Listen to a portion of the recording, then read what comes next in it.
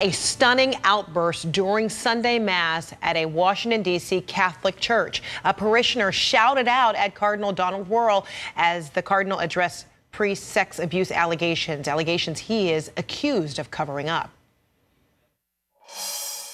We need to hold close in our prayers and our loyalty our Holy Father Pope Francis.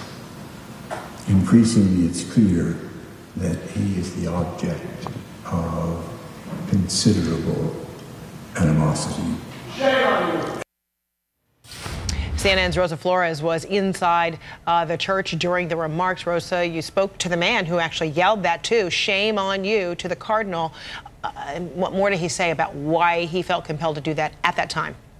You know, Fred, he said that he was very frustrated for what he said was the church not addressing the root of the problem. But as you mentioned, we were inside that church. So let me take you inside because this cardinal did receive a warm welcome. There were applause as well. It was when he started speaking about transparency, accountability, when he started speaking about the clerical sex abuse scandal, that's when emotions boiled over. That's when this man stood up and said, shame on you. And when I talked to him outside, he said that he was very frustrated for the lack of response on behalf of the church in regards to the Pennsylvania grand jury report. He said that he and others feel very frustrated, very conflicted because their faith is still intact, but they're very frustrated with the church. They want transparency. They want accountability.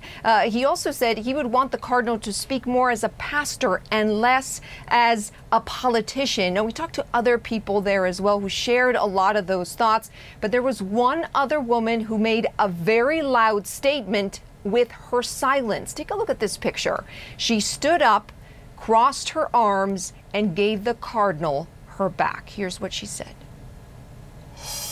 I think he should resign. I think he should understand that just because you didn't mean to do something doesn't mean that there weren't terrible consequences for lots of people. And I feel he should resign as cardinal.